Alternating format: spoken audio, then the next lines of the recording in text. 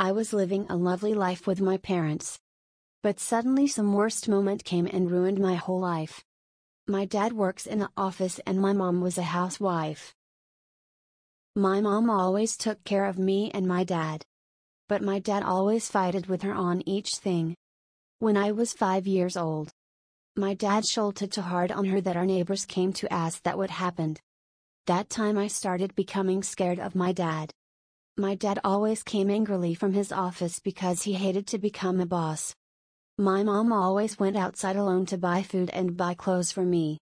Our dad forced us on many things. We were still living this strange life. One day my dad came with a sad mood. He walked to me and said, "Your mother died by hitting a car." After listening that, I was not able to stand too. Because except my mom no one was there who made me happy. After telling that, he went in his room.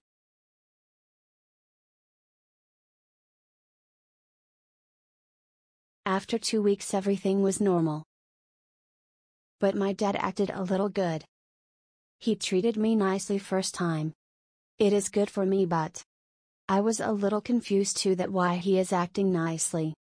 Day by day everything went too far. My dad didn't went office and instead he took me to restaurants, malls or parks. I thought that maybe he just want to cheer me up. But when I asked he said that I love you. One day when my dad was talking with someone, I went towards him and I heard everything.